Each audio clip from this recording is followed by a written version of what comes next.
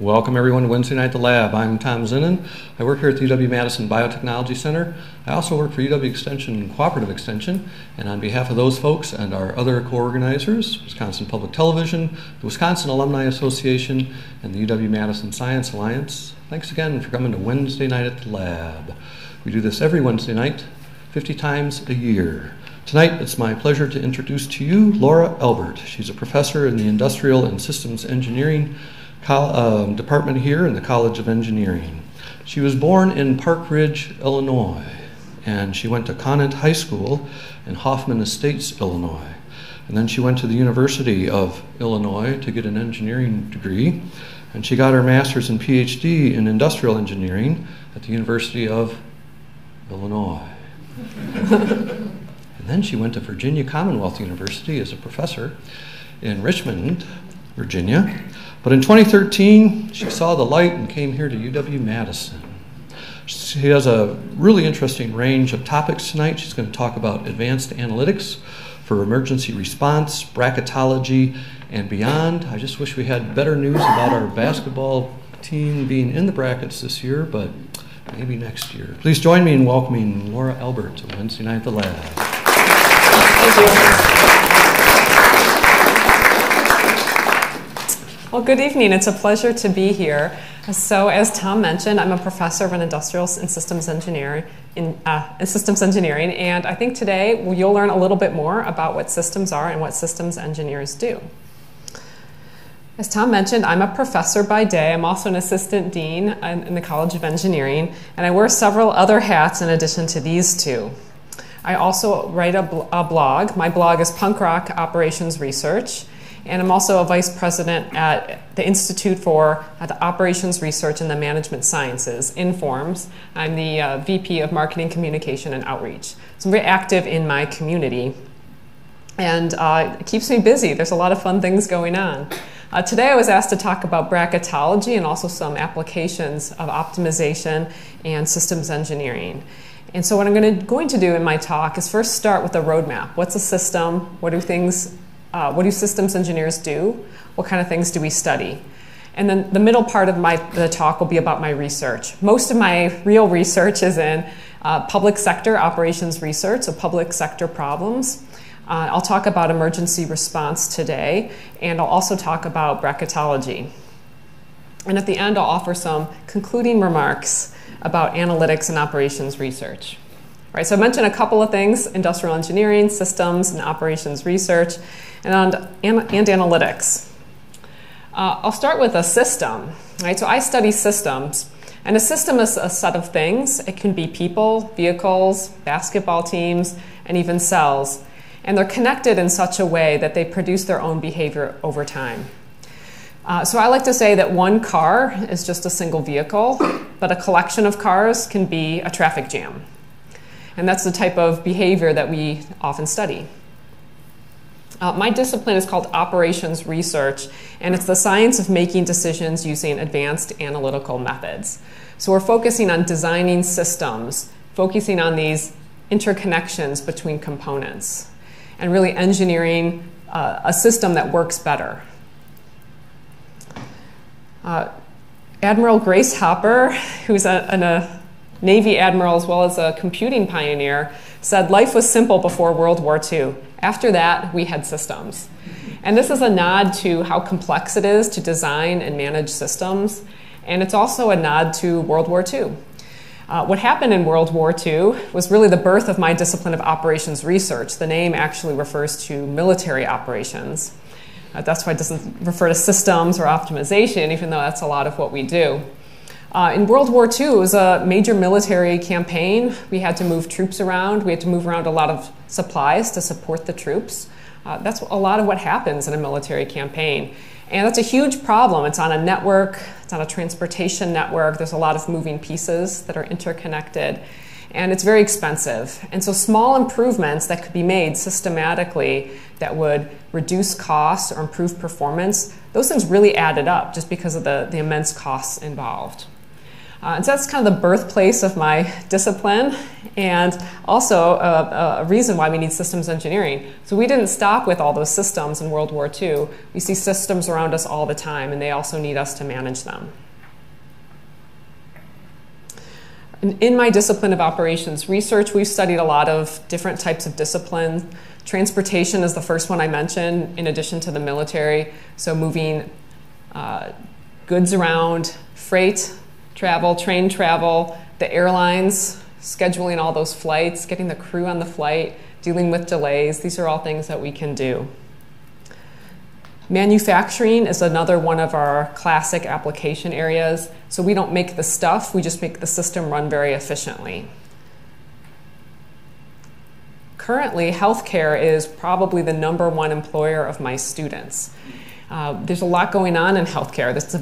It's a big system. You have surgeries, you have doctor visits. There's a lot of data and information that goes into those decisions, and there's a lot of delays. So treating a patient takes time, usually repeated visits. And coordinating those is an opportunity to really improve health.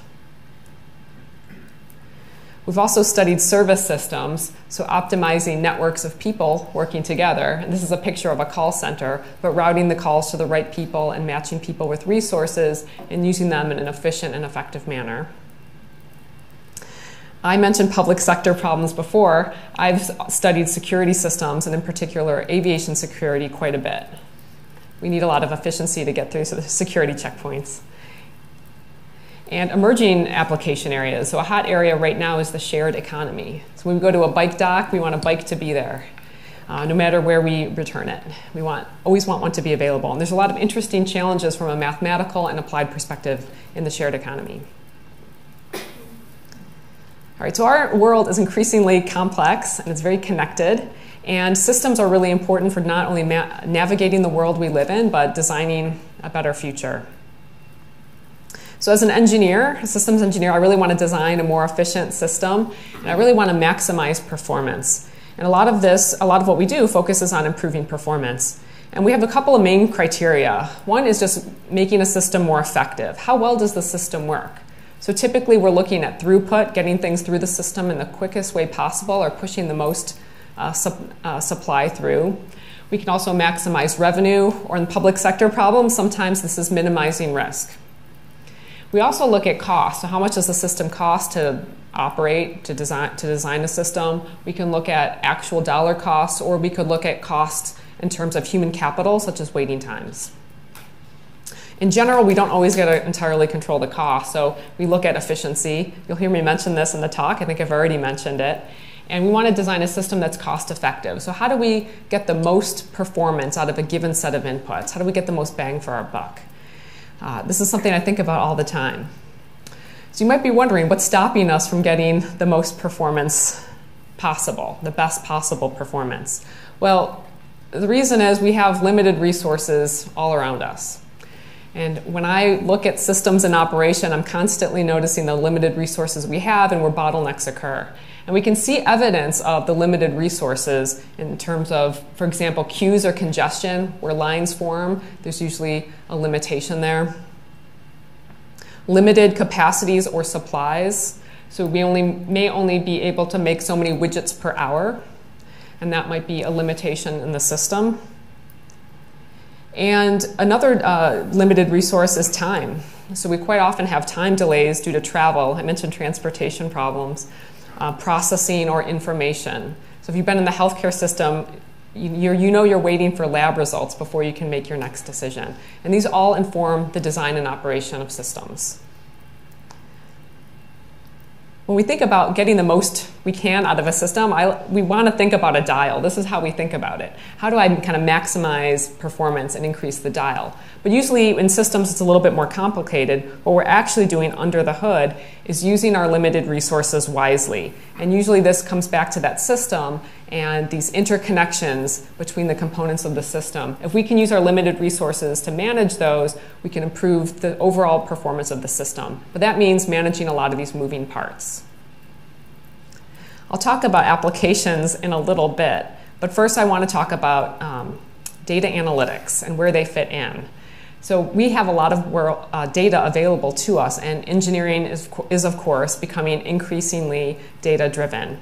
And I have a picture here of a big data. It's the Niagara Falls of data because there's so much data that's out there.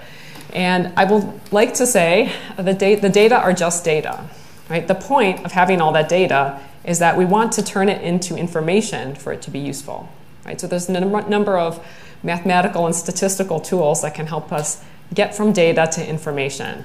As an engineer, I want to go one step further and use that data and information, apply some advanced analytics to it, and actually make better decisions and inform the design of a system. So I have this on a continuum, moving from data to information or insight and to decision. And we start with the data part. There's actually a suite of advanced analytical methods that help us answer all different types of questions. And so usually when we have a lot of data, we might ask questions like, what happened and why? Right? So this is very much looking backward at the data that was collected in the past and trying to piece together what happened. A number of statistical methods, artificial intelligence, machine learning, data mining, data visualization, the typical data science tools that you may have heard about are used to answer this first question. It's kind of looking into the past a bit. If we want to look into the more immediate future, we can ask what will happen, right? So we can talk about forecasting, use forecasting and simulation methods here. We haven't quite got to a system yet, but if we ask the next question, well, what should we do? And this is where decision comes into play. We can use optimization and more advanced simulation tools. And so in operations research, we call this prescriptive analytics because we're prescribing decisions. We're trying to understand what a good decision will look like. And generally, that's a good decision made in a system. So I've got my picture of my slinky here. And the slinky represents a system because if you move one part of the slinky, you're going to affect the rest of the slinky. And you see this in systems. If you change one part of the system, there's ripple effects that affect many other parts of the system. And that can be difficult to manage. This is why we have optimization. All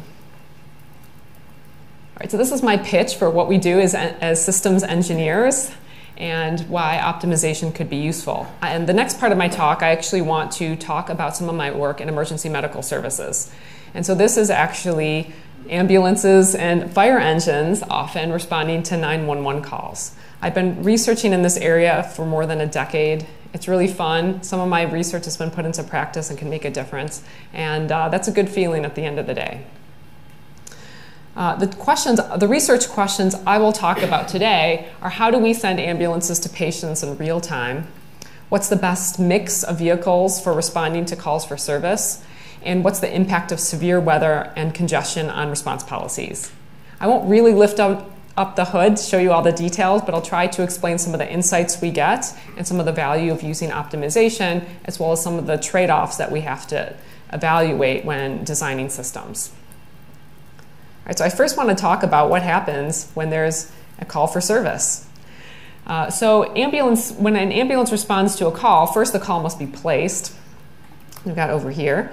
And when that occurs, there's some triage that's done on the phone. So a call taker collects some data, they try to figure out what's going on, and then they send the resource. Okay, so this is when they make their decisions, way up front. And then they send an ambulance to the call based on this triage information. So it may not be perfect. There's a little uncertainty at this point. Then the ambulance is sent to the call, and it arrives at the scene, just this next one here. And this is actually the goal of the system. So I talked about maximizing performance. In many applications, it's not really clear what performance is, especially in public sector problems. They're so messy with so many stakeholders involved. Emergency medical services are the exception to the rule. The goal really is to have really quick response time. So typically the goal is 9 minutes, and they want to get to as many calls in less than 9 minutes as possible. And this is true for every emergency medical service department in the country. They might just not, the only difference is that it might not be 9 minutes, it might be a different threshold, but they all have the same flavor of goal. After the ambulance arrives at the scene, care is provided, and typically the patient goes to the hospital, but not always. And sometimes taking the patient to the hospital and transferring them to the hospital is most of the work that needs to be done in terms of the time that it takes. All right, so what's the challenge here? It seems pretty straightforward in this nice graph that I've showed you. Well, what's going on here is that when the ambulance is sent, we make this decision up front with maybe slightly imperfect information. The ambulance is tied up for a while, right? So sometimes it can be 40 minutes, sometimes it could be 2 hours. It's a long time. And they can't respond to somebody else if they're taking a patient to the hospital, right? So when they're servicing patients, they're actually called out of service because they're out of service for new calls. And we have a couple of limited resources here. Our first limited resource is our service providers. We have only so many ambulances and paramedics and EMTs that can respond to calls. The second issue is time, right? So when an ambulance is unavailable for other patients, when it's serving patients, we have to make a decision when a new call arrives between this patient at hand that's just called into the system and future patients that could arrive. Because our decision now might have ripple effects into the future. We always have to make these trade-offs.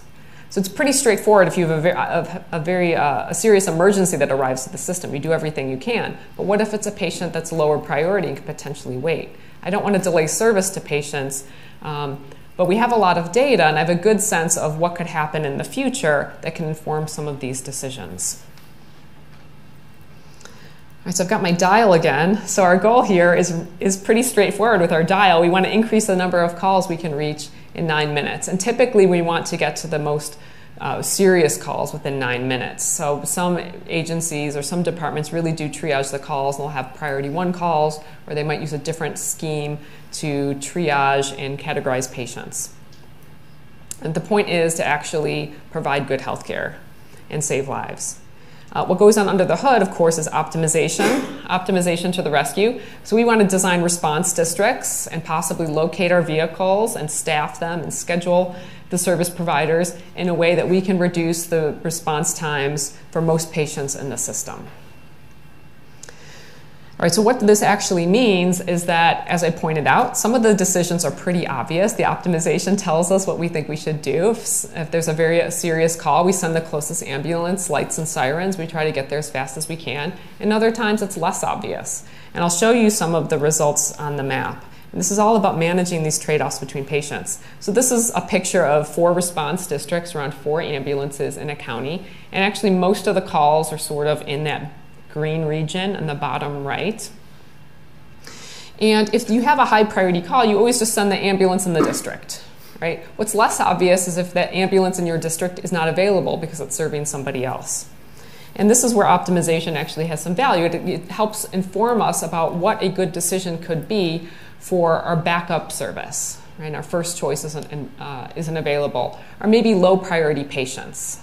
Right? It might be reasonable to have a slightly longer response time to a low priority patient if we can save a life. And that's what we find. So we find that with so many calls in this green district, we really need to ration that ambulance for the high priority calls. What will happen if we don't is that there's so many calls there, it'll always be responding to calls, and all those patients, the busiest part of the region, will never have a very nearby ambulance. And that's not good. We find that there are so few calls in the red district that can be rationed for low priority calls a little bit more than average. And if we actually look at our second choice for our high priority calls, we've got 4 colors here, and our second choice only uses the 2 ambulances, the blue one and the yellow one. Right? So this is not so obvious until we run the optimization. But now we have a plan because half the time our first choice ambulance isn't available, and now we're making much better decisions more frequently. Some of my other work has built upon this and has looked at getting the right mix of vehicles to patients. And this was an exciting project because it was put into place. And I started working with this county in Virginia, and they had a lot of, it was a semi-rural county. There was a housing crisis at the time. They didn't have, they get paid through property taxes, and it didn't look like they were going to increase their budget for a while, and the response times were pretty long. So we looked at some strategies for improving the response to patients without increasing costs. And they came up with this idea, which I thought was brilliant. So normally you have 2 staff members on an ambulance. So they can be an EMT, which is an emergency medical technician who does very basic care, or a paramedic, which is an EMTP, who can do much more advanced care. So I've just told you how to, reduce response times, or at least that reducing response times is the goal. We're on a transportation network. It takes time. Well, if they had this great idea of replacing ambulances with these quick response vehicles, they could be SUVs, or I've got a picture of one here. It was a small truck. It only requires one person to staff it. So now you can have twice as many vehicles. I can just spread them out a lot more. The odds that somebody would be close to the next patient that arrives is now much higher. But you've probably guessed by looking at this small truck that it can't take patients to the hospital. Right, so we've got some trade-offs here even though our criteria is really clear, we do have some trade-offs to make. So what we do is we have to send both an ambulance and a quick response vehicle. So now we're tying up 3 people instead of 2. And we actually have to look at whether or not the paramedic provided some medical treatment that only a paramedic can do. And so we look at what actually happened at the scene, which becomes very important. That initial triage is not so important for figuring out how we use our resources. We actually have to look at what happened with our scene, at the scene. So when we look at this, we have to sort of weigh what could happen. And it was not so obvious initially, although I was pretty sure the quick response vehicles were a good idea. The quick response vehicles cannot take patients to the hospital. And even at the scene, before they go to the hospital, we have this doubling up. Okay, so that's a bonus in that we can free up those quick response vehicles if they don't have to take the patient to the hospital. So even though we send 3, maybe the paramedic itself gets freed up and can do something that only a paramedic can do, which can help the health of most of the citizens who need to dial 911. But sometimes a paramedic does need to go to the hospital, and in this county it took about an hour on average to go take the patient to the hospital. So now we're tying up 3 service providers instead of 2. So we have this potential introduction of a huge inefficiency in the system. This is why we need to use optimization and model the system and consider different scenarios. And we found that optimization model suggested that this was a really good idea. So the county was great. They used the idea, they put 3 quick response vehicles out in service. It's pretty nice. They wouldn't let me use my optimization to tell them where. They said that was too political for math. So I took their word for it, but it was nice to see it happen. And what was great about this is the actual results were a lot better than I predicted, because what happened was the service providers actually responded to the system, and the paramedics would no longer give somebody an IV unless they really needed it, because they would much rather be freed up to serve another patient than have to go to the hospital if it was. So it was in their best interest to kind of be available for future patients. And I want to show a graph because I'm so proud of this work. As a professor, we don't always, and especially in public sector problems, we don't always get to see our work put into practice. But we found, by comparison to the previous year, that we improved the number of calls, or the fraction of calls responded to in less than 9 minutes. Their goal was to get to 80%. The priority 1 calls in the middle there are the high priority calls that we are most interested in right here. And you can see we went from 75% the year before to 80% after. And in almost any application area, this is a really enormous increase or improvement in performance if you don't pump extra costs or extra resources into the system. So that was really great. And it improved the response to all calls as well. And it also won a national award, which is really neat. So this is pretty exciting work to do. And there's a lot of interesting challenges to work on. I really do enjoy working in emergency medical services. And there's a number of problems that I've worked on, and I'm also a native of the Midwest, as you learned earlier, so I'm sort of obsessed with weather all the time. And I lived in Virginia, and it was really interesting to see how they could not respond to snow. And I think they have a snowstorm today. My neighbors saw me once shoveling the driveway, and they just said, you know, Laura, we know you're not from around these parts because you own a shovel. We got 14 inches of snow in that nor'easter, and I just needed to shovel my driveway to not feel trapped, as you know how it goes. But I've been very interested in responding to emergencies during emergencies, regular weather events like snowstorms, but also more severe weather events. And I have a couple of research projects. Some are done, some are ongoing, where we're looking at this issue.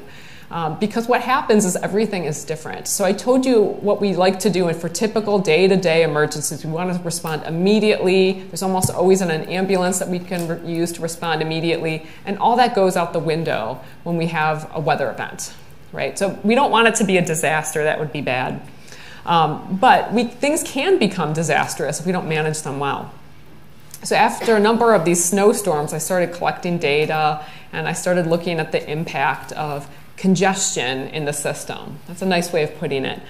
So I looked at actually what's going to happen in terms of the system. So first of all, there's a surge of patients. And from what I've seen and from what I've studied, no matter what the emergency is, there is a surge of mostly low priority calls into the system. So you have these real serious emergencies that you need to respond to, but they get diluted by all of these other calls that happened.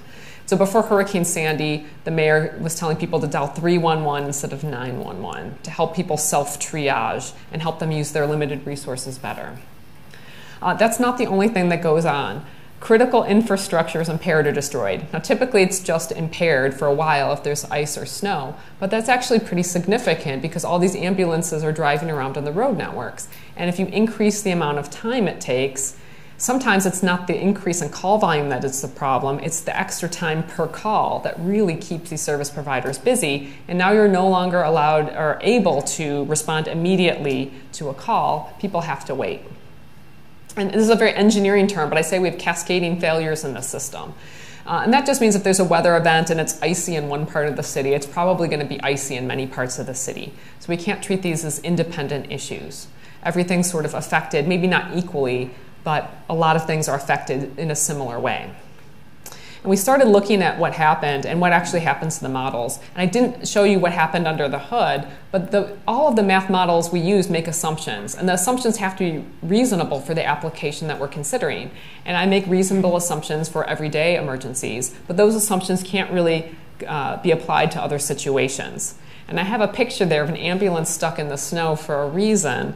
And quite often, public services are not managed very well during weather events, unless they're really, really serious like a hurricane.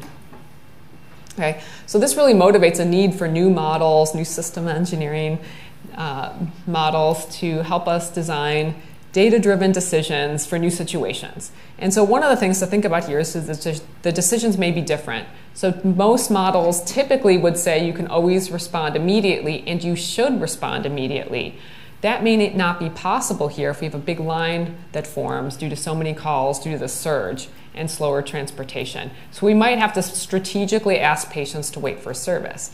We don't want anybody that really needs immediate care to wait for service, right? So we want to be really selective in how we ask patients to wait, but that might be something we have to do differently.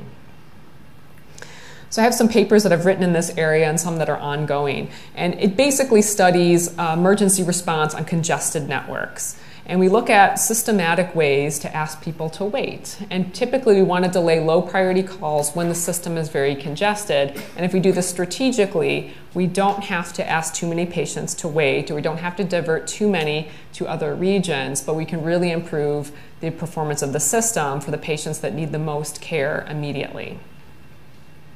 I also had a student do a really nice work using simulation, and we studied a number of situations and we wanted to study staffing levels. And what was really interesting is that we have human service providers. And I was showing you earlier some of the applications. You might have noticed that there's a lot of people in those pictures and those systems that we're managing, and that's true. And so sometimes people behave in somewhat surprising ways. And in the presence of congestion, people actually feel the pressure and the heat a little bit, and they'll work faster. And it's measurable. So we have enough data that we can actually measure that. And it's not a lot faster, it's just tiny bits. But we have a system of patients and service providers, and it actually does make a difference. We noticed that patients were slightly less likely to go to the hospital in a snowstorm. Maybe they were just the bad weather, they were a little bit more unwilling to travel unless they really had to. But it was just a small fraction of patients, a very small fraction. But it made a difference, and it was almost like having an extra service provider in the system. And so the system itself was a little bit resilient up to a point of handling the congestion in the system. And that was really interesting. All right, so I want to switch gears. I know some of you might be here to hear about bracketology, and I have no explanation for the historic upset of Virginia. I was looking at the numbers before the day, and sometimes, rare events happen. But there's a little bit more system to the rest of what I do and what I study in bracketology. I'll talk about basketball and football, although I got started in football bracketology. I got started, as mentioned earlier, I joined the university here in 2013. It was great. The basketball team went to 2 Final Fours immediately. But the year after I arrived here was the first college football playoff. And somebody said to me, well, you should study bracketology for football. And I agreed. I thought that was a great problem.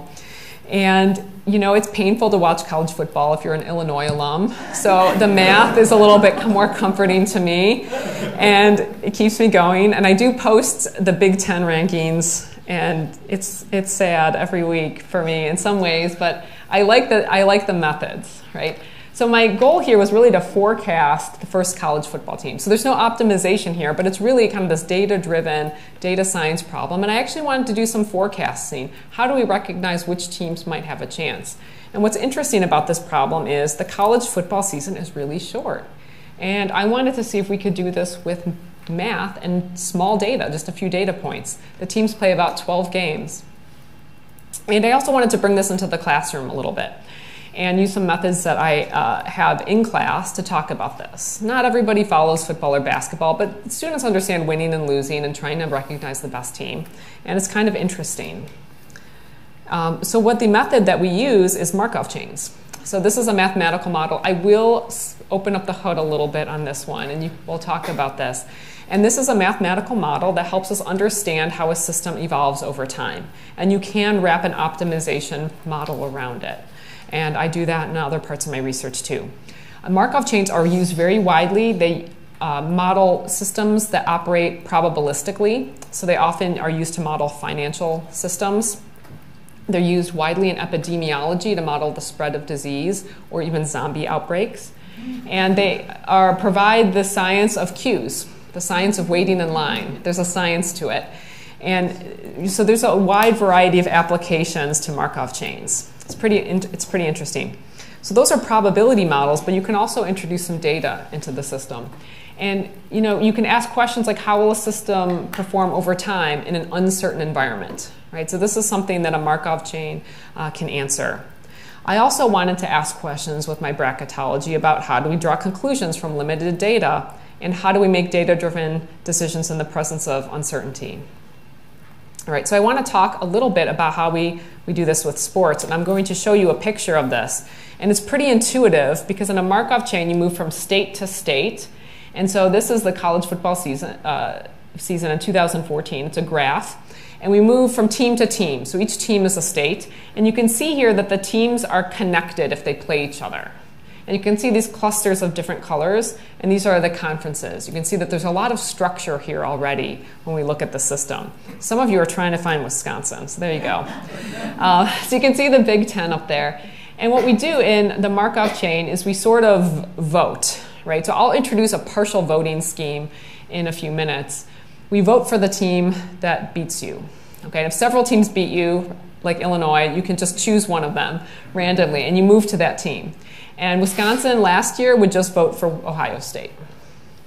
Okay, so what you do is that you'll notice if you're not a good team, you quickly leave that team and you're more likely to visit better teams. And if you're a good team, you're visited quite often. And if you're a great team that has a great record, you win a lot and you beat good teams, you're visited the most frequently. And so this amount of time we spend visiting the teams, and you can imagine something wandering through this system for over an infinite time horizon, we will recognize who the best teams are. We have the single metric, or the fraction of time we spend in each team. And it actually works pretty well. Some of you may be wondering, does this have other applications? Or maybe I've thought about this. I've heard about this before. And Google's PageRank algorithm, one of the algorithms that changed the world in which we live, is based on the Markov chain. They don't have games, they don't have winners or losers, but they look at websites and they see who they link to. So most websites have links to other websites. And if you look at analytics, it would probably just send you to informs.org. Or if you are very interested in the best engineering schools, it would probably take you to UW-Madison's homepage, right? And this is because all the places that talk about analytics link to Informs, and places that talk about great places to study engineering, they might link to Wisconsin among some of our other great schools.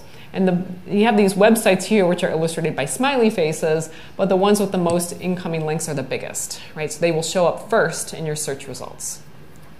So I'm looking out at the audience, and you look like many of you are old enough to remember internet searches before Google, and they were pretty terrible. I've used most of these, and most of them don't exist anymore, because once we had Google, the most information, the sites with the best information typically showed up first.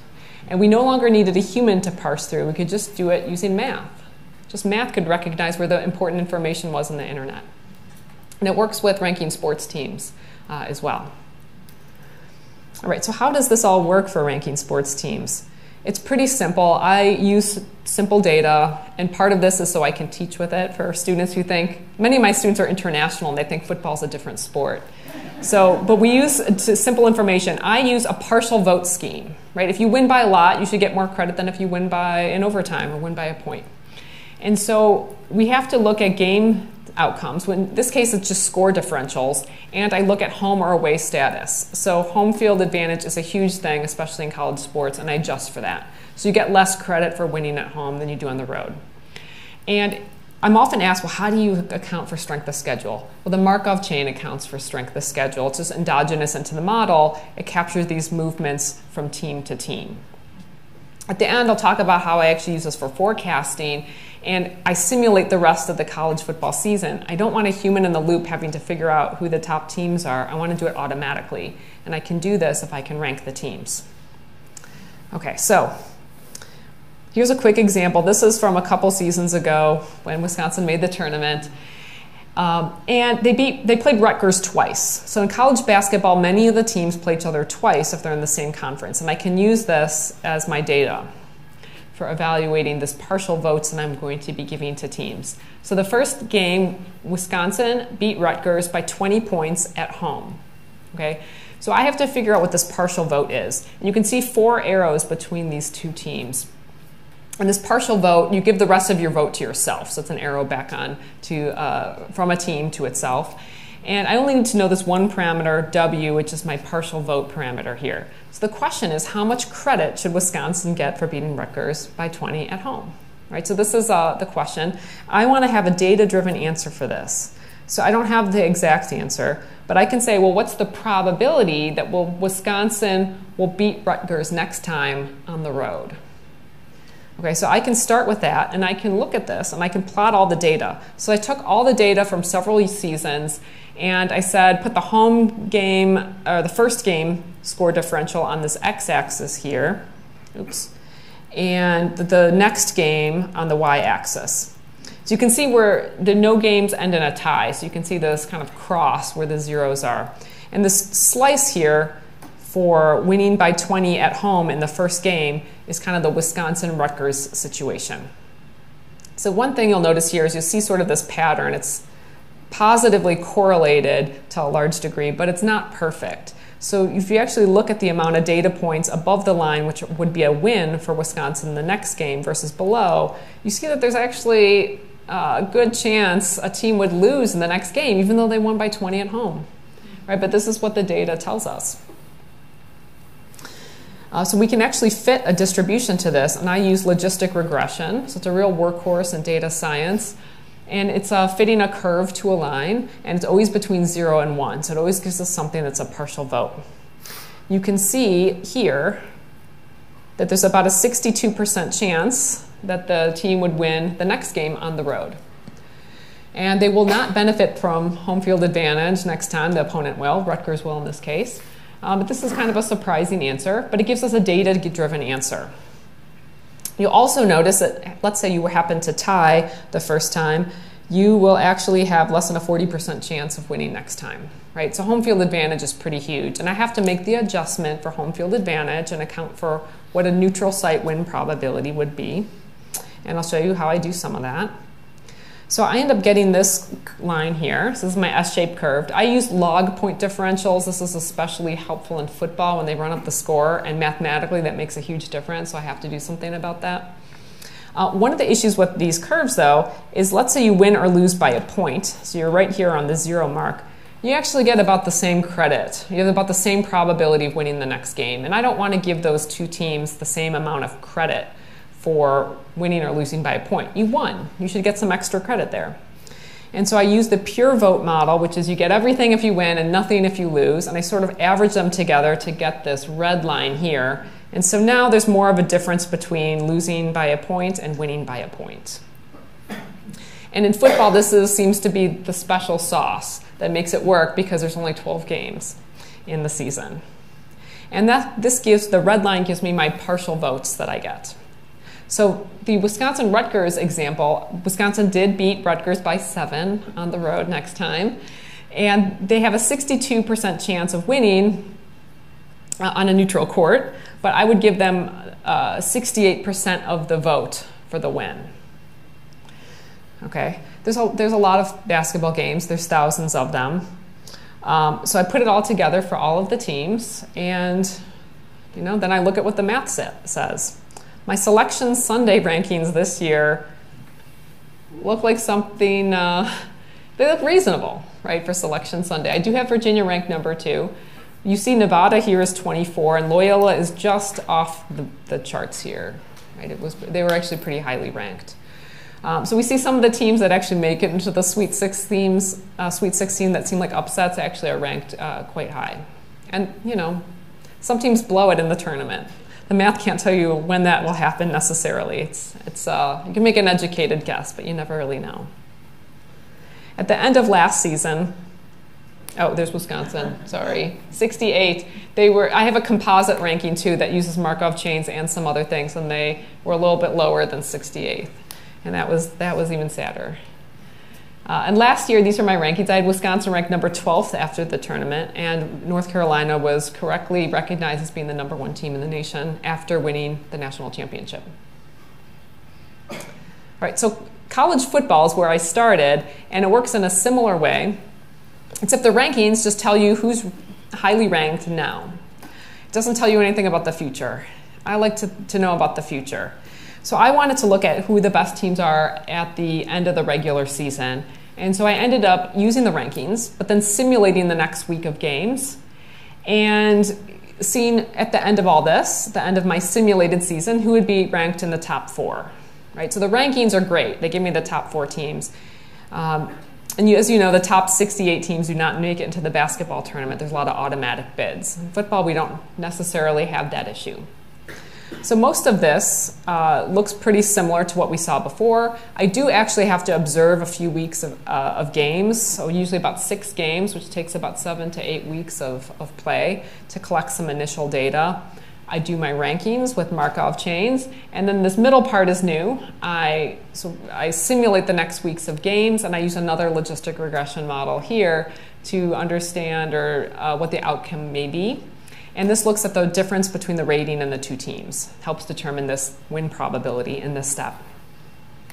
I simulate the rest of the season, including the conference championship games, which is really critical for understanding who might make it into the playoffs. And this past year was the only year I disagreed with a committee on 1 team. So in 4 seasons, I've done pretty well with the math. This is what I had last year. I did have Wisconsin ranked 4th after the loss to Ohio State. They lost 1 game to a really great team. I thought they were way up there. And I don't give anything special to Wisconsin in my rankings. There was a big cluster around right below that. And so Alabama was 7th, but it was almost a tie with some of the teams ahead of them. And they were ranked number 1 at the end of the college football playoff. This is what these are the rankings, right? So this doesn't have the forecast in them. One thing to notice here as you look across the top is you only see Wisconsin in this 1 spot here at number 1. But you see them up near the top. You see Alabama a lot in the top 2 places. You'll see the impact of a loss right here. So Alabama goes down 2 places with a loss. This is just the ranking. What's interesting about the simulation is that it tells us not only about the strength of schedule, it tells us about the strength of our future schedule and how hard it is to get it into the playoffs. And we see that when we look at the simulation results. All right, so here's at the end of our rankings is what we have on selection day. Our forecasts look a little bit different. First of all, you see Wisconsin at the top a little bit more, and this is because the Big Ten West really is easy. That's an easy path to the playoff, to be honest. And I think Wisconsin this year could have made it in even with a loss. And you see some of the teams are actually ranked differently, and this is because some teams have a more difficult path to the playoff. And here you'll notice that when Alabama loses, they were pretty unlikely to make it into the playoffs, so they really needed Wisconsin to lose. And the drop-off was because they lost the opportunity to play in the SEC championship game, and that's an important part of the path to the playoff. That's not my opinion, that's what the math tells me. And that's something that pops out of doing the models and something that we can learn from all the models. So just to prove that my model works pretty well, this is what I had the year before, this past year. And I agreed with the committee. I had Clemson and Washington tied for third seed. But it's pretty amazing. I've just been amazed every year that just the math can rank the teams and do pretty well in the forecasting with just a few games. It's been pretty exciting and fun to do. All right, so I want to wrap a few things up at the end to bring things back to systems engineering and analytics and some ways we can think about it. The first thing I will say is that as an engineer, I say that the data very much look into the past. They're very backward looking, and I tell this to my students all the time. Data reflects something that was collected in the past, right, at some point. As an engineer, I'm really much more focused on the future. And I like to separate out those two ideas to stay focused on system design, making better decisions, designing systems. These are all things that we want to do in the future. And we have to understand the limitations of the data as we're designing data-driven systems. I'll repeat again, the data are just data. We want to turn that data into information for it to be useful, and then we want to apply advanced analytics like optimization and Markov chains to that information and data to make better decisions. I'm a big fan of a lot of the data science methodologies. We hear about data science so often, but what you may not know is that data science doesn't tell us a lot about the system and how to manage a system. Those methods are just better used to answer other questions. And prescriptive analytics and optimization really help us manage these connected systems where we have many interrelated decisions to be made. And also, we don't always need a lot of data to make a difference and to design a better system. I think about the future a lot. I have some pictures here of some fake robots. Some are my favorites, and an actual self-driving car. I think a lot about data-driven engineering and autonomous vehicles. And some people ask me, well, are humans going to not be part of the loop? I talked about not having humans in the loop or having humans in the loop in my talk today. And there will be a lot of automation, but quite often we will see a human in the loop somewhere in many applications for the foreseeable future. Even automated vehicles need a human to step in and take over or perform a procedure here and there. And that tends to be the case in systems engineering. With systems with a lot of interconnected parts, quite often we have human decision makers that have to do something in the decisions and make a decision. So analytical models can also supplement human decisions instead of replacing them, and we're increasingly seeing this right now. The example from my talk is I study a lot about response districts, and we still have call takers, we still have people that have to make the decision. The software might make some recommendations, but a person at the end of the day needs to make that final call. Same thing with doctors. They're increasingly using algorithms and looking at risk assessments, but the doctor still makes those treatment decisions.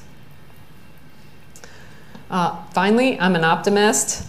I study public sector problems. When advanced analytical methods started to be used for public sector problems in the 60s and 70s, somebody wrote something, and they said planning and the emerging policy sciences are among the more optimistic of professions. The representatives refuse to believe that planning for betterment is impossible. And I think engineering is very optimistic, And it's part of why I like being a systems engineer. But who knows, I could be wrong. This is just my opinion. But I'd like to wrap things up. I am very grateful that you're here tonight with me on a Wednesday night. It was a pleasure. And I'll be happy to answer any questions.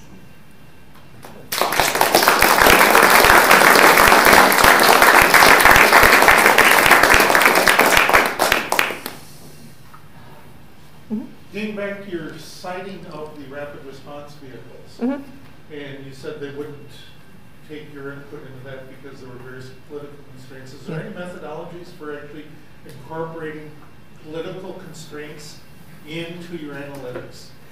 Oh, incorporating political constraints? You have an example? Whatever the constraints were that right. led them to do that citing.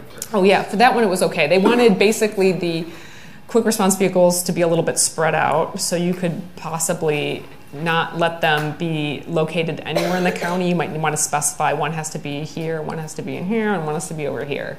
So there's some possible ways to deal with some of those issues. So there are opportunities. Over here. Have you helped the city of Madison at all? I've noticed in the neighborhood someone called for an ambulance. And not only the ambulance showed up, but like a fire truck.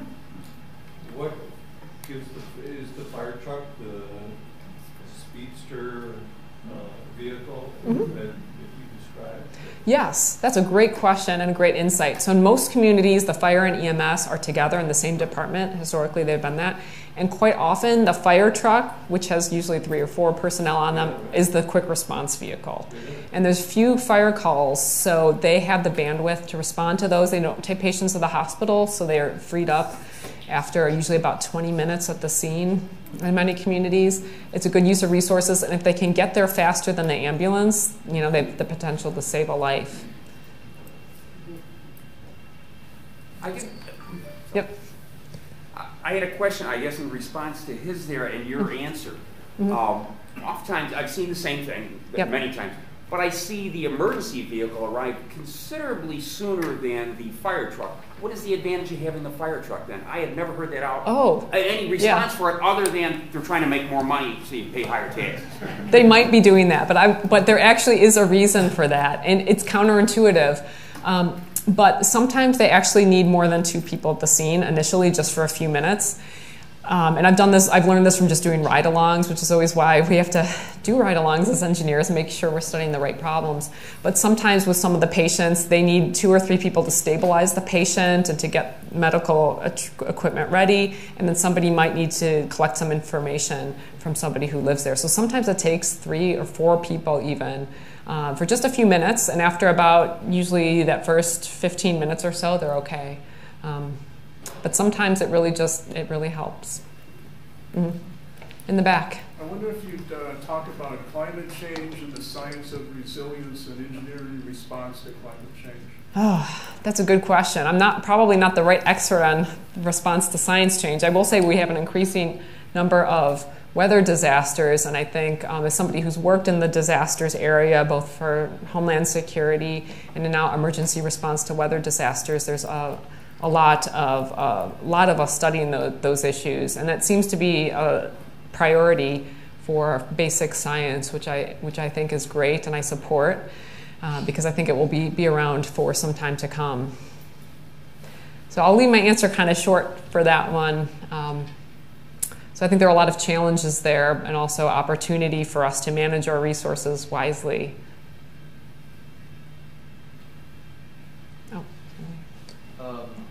Is there a specific reason why you chose to use a logistic regression to fit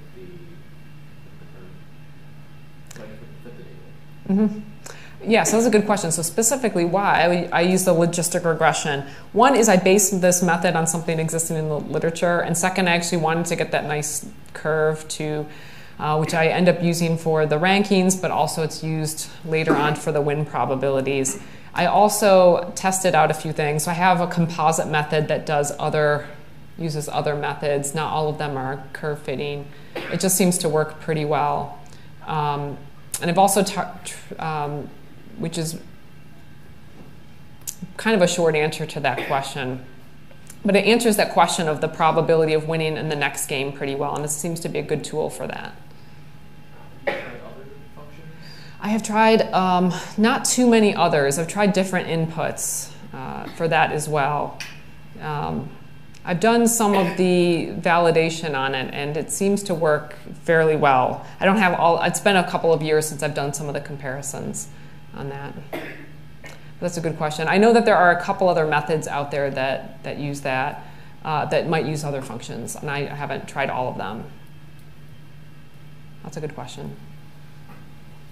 Mm-hmm. Have you studied, or has anyone studied, how to decide where the breakover point is in emergency response from this is everyday service level dealing with, and oh my God, we have a mass casualty or a mass weather event or something that it's now time to flip to the other method of response? That's a great question. That's what I'm trying to do in my research.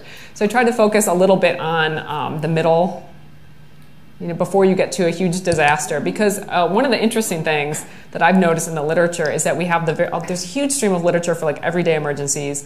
Then there's another huge stream of literature like we have to evacuate the hospital and it's mass casualty events. And then we have all these other weather emergencies that happen in the year that overwhelm the system and that you should switch over into that, and they don't study it really well. And so what's interesting, what I found was really interesting is that there was a 2010 snowstorm in New York City.